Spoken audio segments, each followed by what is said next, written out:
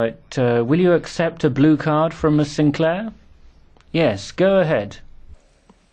Thank you, Mr. President. Mr. Howitt, you mentioned two things there which I want to bring together: Gaza and LGBT rights. Would you agree with me and criticise the High Representative for her failure to tackle the issue of corrective rapes in Palestine of lesbians, and also police brutality of LGBT people in Palestine, to which I visited Gaza and Palestine in November last year?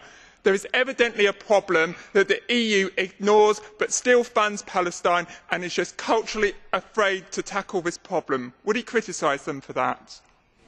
Colleagues, no one serious in this room suggests that Baroness Ashton has anything less than the highest commitment on gender and other discrimination, and that question allows me to say that we will be voting against a criticism of her in this text when she will be in the Foreign Affairs Council upholding that and other principles when she is unable to be in Geneva.